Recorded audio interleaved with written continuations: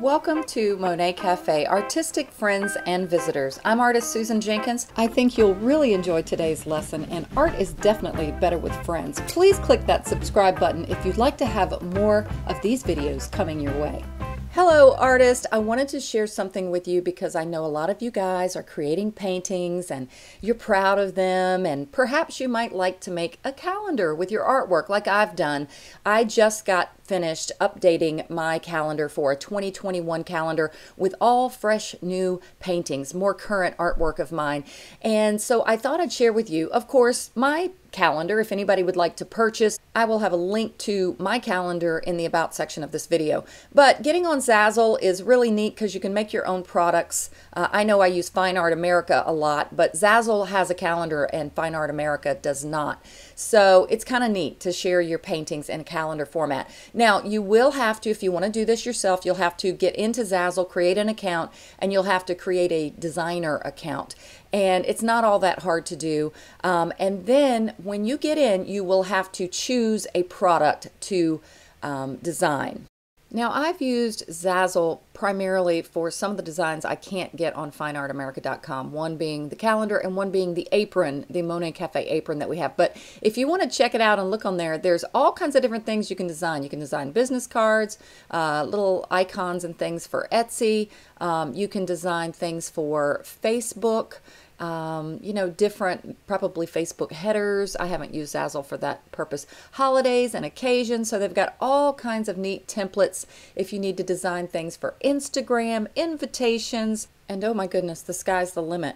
And basically, when you create a Zazzle account, you'll see a create button in the very top bar up there. Ignore my mouse where I'm pointing there. But in the top where it says Zazzle on the top, go to the right. It says Live, Create, Marketplace. You're going to create. It's going to ask you what you want to create. You're going to choose calendars. And I like this little 2-page medium calendar.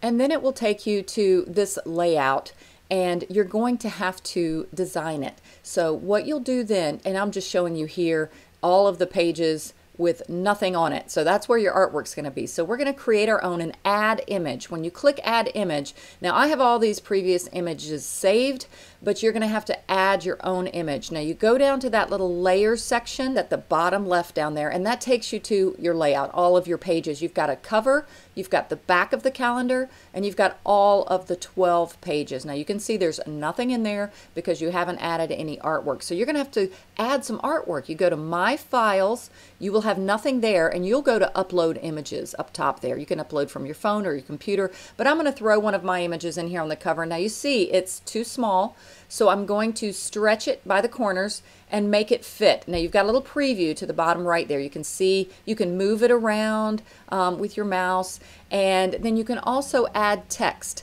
Now I'm just going to add something, you know, you add whatever you want, my art calendar. So then you say OK. It allows you to position the text. It allows you to choose another font if you like. They've got like a gazillion fonts in here, which is really nice. There's a lot of these self-designing websites that don't give you that many choices.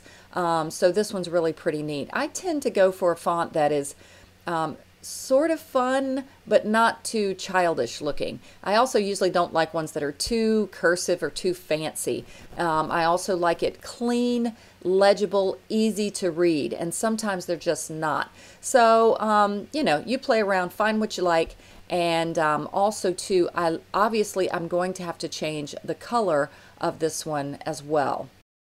So now I go back to the text. You click any item and it'll take you to its controls, and I'm going to pick white. So now that shows up a lot better. So then you can click the little preview button and see what it looks like and get out of that. And once again, you want to go back to design your page. You go to that lower left where it says layers. I apologize if I'm going too quickly. You guys can slow this down and rewind it if you need to.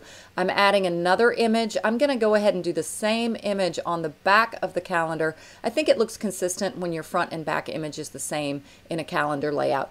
And then there you go. And I'll add text. You know, you can add your website, your contact information, or just your name, whatever you like. And I'm just basically, it automatically by default puts it in the same font. But now notice how it's too big. I'm going to shrink it with the corners there to the size that I want. Whoops. And then over there you can change the font size. I was thinking I could shrink the font size by just the corners, but you can't. And you decide where you want to put it.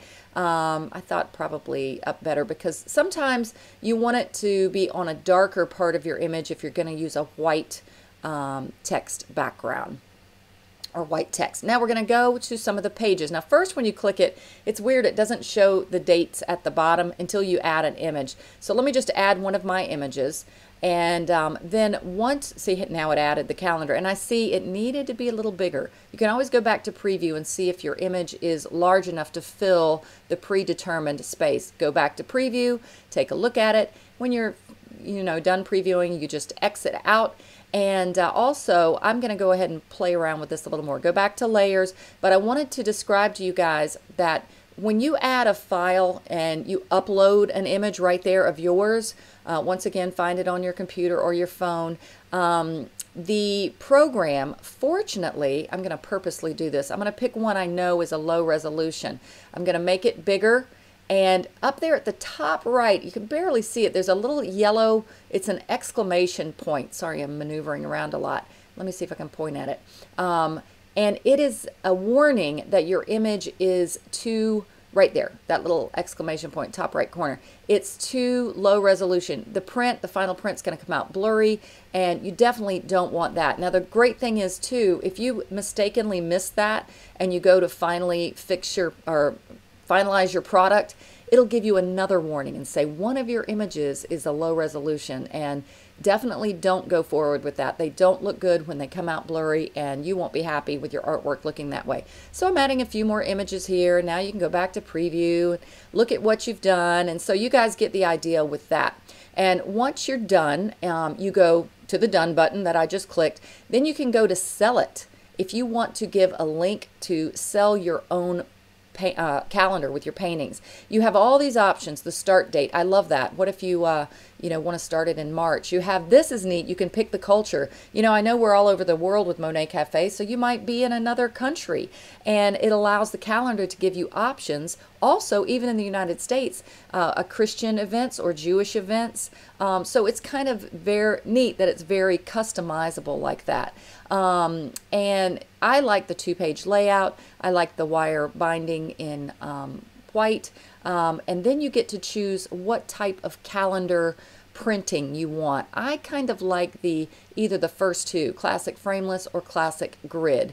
And then again, you can do the preview once you're in this editing option here, or sell it option here. You can, I don't have all of my images in here, so it's actually not going to let me sell the calendar, or it's going to give me a warning again. All right, let's click sell it here. And again, you see those red boxes, that's my warning. It looks like one or more of your products is blank. Did you mean to do this? So you go back to edit and you add your images. And I think pretty much you guys can probably figure out once you have it all done and you click sell it, it's pretty user friendly to get through to it. It allows you also to share it in multiple platforms. This is my store. You can create a store if you want to make your own store of images and things people can buy. But sometimes you're just, making a product for yourself, which is fine. This is what I use to make the Monet Cafe apron and a couple of Monet Cafe coffee cups. So I, again, use Zazzle more for the products that I can't make on fineartamerica.com. Mostly my prints and reproductions are on fineamerica.com, but it is really neat to be able to offer a calendar. So I thought I'd just share that with you guys in case you'd like to just make one of your own artwork, or make them, buy them, give them as gifts, and share your artwork with friends and family. All right, guys, I hope that was helpful. Happy painting and happy calendar creating.